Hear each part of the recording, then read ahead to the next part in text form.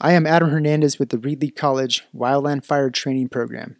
This is the Wildland Fire Instructional Video Tool Series. Today we will cover the standard Pulaski and the Super Pulaski by showing proper form and technique in use, as well as the basic elements of field sharpening. To begin, we have a standard Pulaski. This tool is made up of two ends, one being a grubbing end for line construction and the other an axe head for the use in cutting or chopping. Here you can see the grubbing end marked by its short width and key thickness, as well as the sharp axe head, all connected through one headpiece. Next we have the Super Pulaski. There are many versions of this tool, quite similar to the regular Pulaski, with only one noticeable difference being its wider, thinner grubbing end representing more of a scrape. When not in use, the tool's sharp edges should be sheathed or taped. Here demonstrated is how to tape the grubbing end as well as the cutting end on the head of the tool to ensure safety in transport. Next we will discuss 3 common safe and practical ways to carry the Pulaski.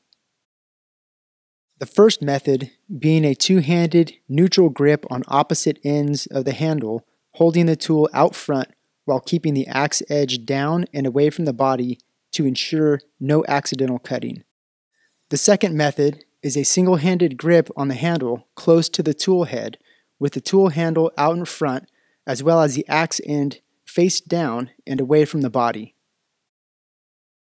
The third method will also be a single-handed grip on the handle close to the tool head with the handle tucked behind you while being tight to your back and pack running the length of your arm.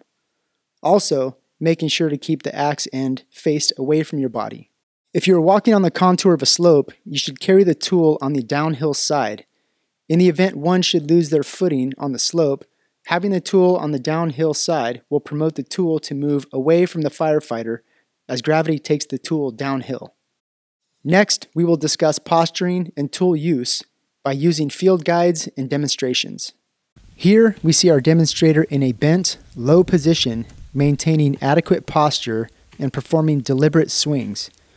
We will also see him maintain this posture while adding a new element of movement, creating the ideal line construction method of hit and go.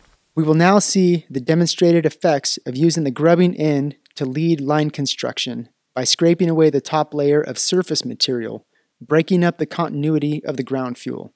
You want to avoid digging into the dirt as this will expend unnecessary energy and will diminish line productivity, as well as another method of using the full side of the head to remove fuel. As the hand line is created and the surface fuels are removed to bare mineral soil, be sure not to create a berm or piled accumulation of scraped material on the green side of the line. This berm has the potential of being a receptive fuel bed for ember wash, convective, and radiant heat sources. Next, we will demonstrate how to use the axe head to remove roots, stobs, or any other fuel impeding the line. Initiated by a call-out and a check to see if the area is clear to swing, the demonstrator will announce their actions and use their full body to safely raise the Pulaski overhead and use a chopping motion to cut and remove the fuel. Lastly, we will demonstrate one of many ways to properly and efficiently field sharpen your Pulaski. This method involves a seated position with the tool head raised above and resting on one leg with the handle tucked below the opposite leg to secure the tool and create a stable platform for sharpening. Now we will cover how to sharpen both standard and Super Pulaskis. Starting with the grubbing end or scraping end of both tools, we will start by making sure our angles match up with the heel of the Pulaski head using the bastard file to guide us. We will use smooth and consistent motion, opting to try to use the full length of the file. As for the scraping edge on your Pulaski, you will follow a scrape guide to get your angle.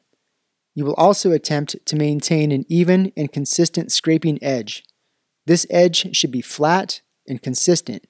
You will need to make controlled strokes with your file to ensure that you don't create a rounded edge. Lastly, we will discuss how to properly file your axe edge. To do this, using a bastard file, you will file starting from the shoulder towards the edge, making smooth and consistent strokes. Make sure you are not dragging your file on the backstroke, as this can damage your file. You can learn more detail about sharpening in our Pulaski sharpening video. Thanks for watching, and remember, iron sharpens iron.